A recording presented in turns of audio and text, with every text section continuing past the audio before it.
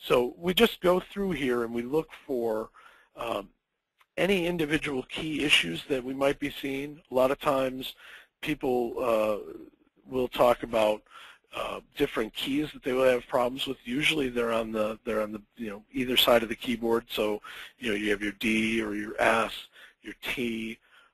Sometimes it's the P. So you can go through here, and this will actually show you when keys don't register or keys are registering improperly. Now let's say we go in here, and in this case, let's say the U. Well, in this case, the U was hit properly. What we'd want to do is look for ones where maybe we stacked a key. We hit a key that we didn't necessarily want to hit. And so you can see, in this case, the person who's writing here with the letter U seems to be an issue where it's not hit as hard.